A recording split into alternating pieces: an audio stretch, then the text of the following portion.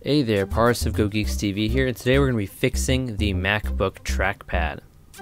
Now, what do I mean by fixing the trackpad? Well, if your trackpad is having trouble registering clicks, or it requires a little more pressure, or just feels loose, this will fix those problems. So let's talk about what you're going to need. First of all, you're going to need a number 00 Phillips screwdriver, a tri-wing screwdriver, which is the same one the Nintendo products use, and a T6 hex screwdriver. Now, if you don't have any of these, there are links to Amazon below where you can purchase them. Now, keep in mind, this will void your warranty, so if you're under Apple Care, don't try this yourself. Just go to the Apple Store, have them do it. You don't want to risk screwing anything up. Okay, so step 1, use the Phillips screwdriver to remove the 10 screws on the back of the MacBook Pro.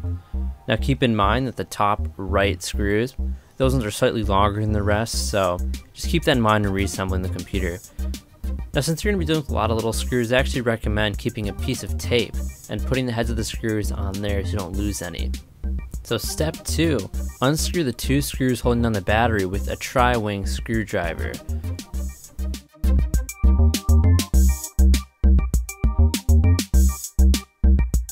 Next, what you're going to want to do is unplug the plug that's holding down the battery.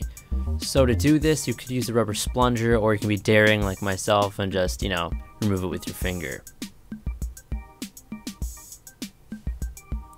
Then just go ahead and take out the battery.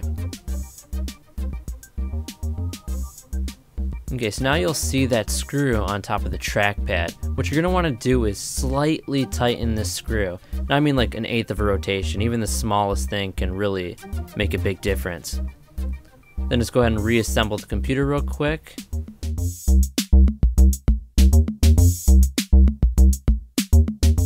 And then test out the trackpad. Now, if it's working perfectly, then you're done.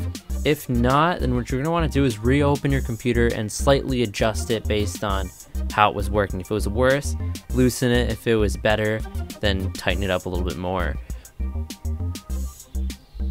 So you might have to repeat this procedure a few times just to get it perfect. And if you need something to reference to while you're working on your computer, we have printable PDFs for this specific tutorial on the website. So go ahead and download those and print them off.